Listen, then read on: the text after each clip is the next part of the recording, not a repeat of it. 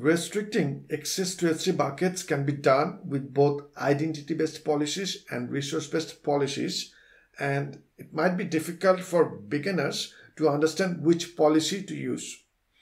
However, it's always recommended to use resource-based policy. There might be cases when identity-based policies might be the options. In this video, we are going to talk about when to use identity-based policies to restrict access to your S3 buckets and when to use resource-based policies. Alright, so without further ado, let's start. To manage access to AWS services other than Amazon S3 buckets, it's recommended that you utilize IAM policies for centralized management of permissions. By using fewer IAM policies, you can effectively manage the various permissions required for your multiple Amazon S3 buckets rather than defining a large number of individual bucket policies.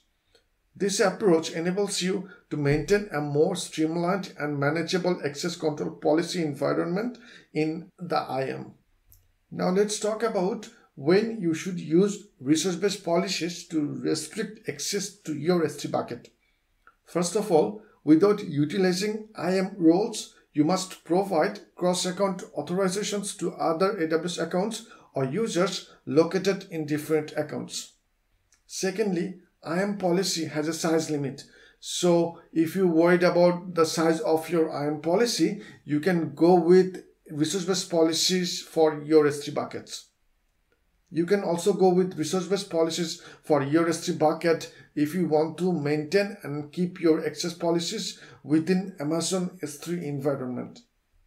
Finally, resource-based access policy for S3 bucket is a good way to guarantee that rigorous access control is implemented for confidential data stored in a particular bucket, and you don't want to wish to unintentionally allow unauthorized users to access it through IAM policies.